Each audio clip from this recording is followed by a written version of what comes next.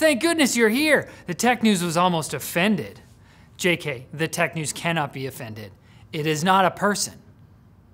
Reviews of one of the two laptops that Apple has slapped its new M2 chip into so far are out, and the consensus seems to be that while the company's second-gen SoC definitely brings some performance gains, it's hard to recommend grabbing it when it comes buried inside the same old boring 13-inch MacBook Pro design. Sure, the M2 performs a bit better than the M1, but is that saying much when you're comparing a supposedly pro laptop to a chip you can find in the iPad Air? Some reviews noted that a MacBook Pro with an M1 Pro chip can still get up to double the performance of the M2 in some cases. Plus, do you want to be seen buying a new laptop that still has the touch bar on it? That would probably be so embarrassing for you. The M2's value proposition might make a little more sense when the new MacBook Air shows up, or better yet, when it comes in its inevitable upgraded M2 Pro model. So stay tuned for that episode, where we scrutinize those products for anything we could make a joke about. In other product review news, Intel's Arc A380 desktop graphics card has received one of its first full reviews, courtesy of Chinese tech channel. Shh, I'm not gonna say it right. It's anglicized. Shenmedunensi. I tried. On Bilibili. As expected, the card was able to keep pace with and even outperform a Radeon RX 6400 and GTX 1650 in some synthetic benchmarks, but performed significantly worse in every real-world gaming scenario. If you're thinking, oh, that's because the drivers probably aren't optimized. Good job. That seems to be the prevailing explanation among speculationists on the internet right now. If so, Intel better get those drivers in shape before they launch the Intel Serpent Canyon NUC with its Arc A770M GPU, which was leaked on another Chinese social media site, Baidu.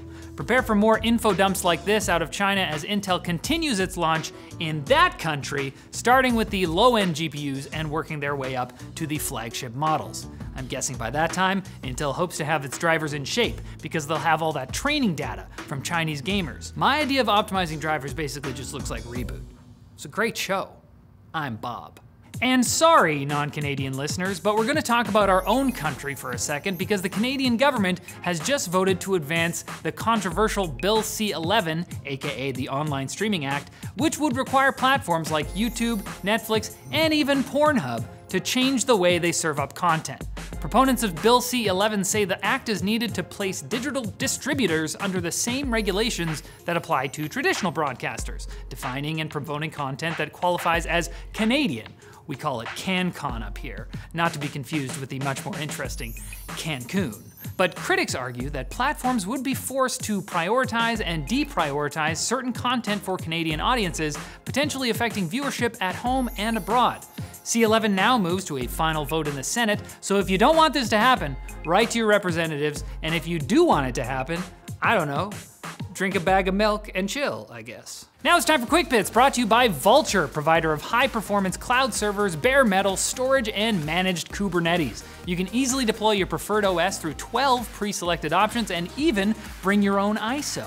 It's like a barbecue. And with 25 server locations worldwide, you'll enjoy low latency wherever your users are. Plus, the new Vultr Kubernetes engine takes the hard work on for you so you can operate and scale with confidence. Try Vultr today and receive an exclusive 30-day, $150 code for new signups at the link below. Okay, here comes the Quick Bits. They're gonna be in and out. You won't even notice them. You won't remember them. A new tech industry group called the Metaverse Standards Forum has been created by a number of tech giants, including Microsoft, Epic Games, Nvidia, Qualcomm, and of course, Meta. They almost sat out though. As the name implies, the forum will be working on developing interoperable standards between different VR and AR ecosystems, something Apple and Google are apparently not interested in, as they haven't joined the club yet. They didn't even respond to the RSVP. Mark stayed up all night working on it. Pretty rude. How dare they? They were partying in their own private metaverses. GitHub has publicly released its AI-powered coding assistant, Copilot, as part of a $10 per month subscription, although it's free for students and maintainers of popular open source projects. Copilot hasn't been free of controversy, with some criticizing the fact that it previously required paid software to use, and others probably asking if the code generated by the AI is sentient for some reason. You have to name every string that it writes and assure it that it matters. You're a parent now. In other Microsoft news, because Microsoft owns GitHub, the company may have blocked downloads of Windows 10 and 11 for users in Russia. Multiple reports make it seem like that's the case, but Microsoft hasn't officially commented on the issue. They did publish a blog post, though, today detailing their efforts to help Ukraine fight back against Russian attacks, both cyber and otherwise, so I don't think it would be super out of character. Like, I don't think anyone's saying, what? But why? North American phone aficionados excited for the release of the much-hyped Nothing Phone 1 received some disappointing news today when the company, headed by former OnePlus chief Carl Pei, announced the Phone 1 would not be getting a widespread release in the US or Canada. So I guess North American fans of Nothing will get what they wanted after all. And Amazon has unveiled what it calls its first fully autonomous mobile robot called Proteus, which can move large carts around its warehouses. Proteus arrives at a crucial time for Amazon, which just had a memo leak showing that executives think the company's high turnover rate has almost depleted the entire available workforce. Whew, close one, Amazon. Whew. Talk about a success story. And this episode has successfully concluded. Come back on Friday for more tech news, or it will be offended. I lied at the beginning. Talk like the sentient.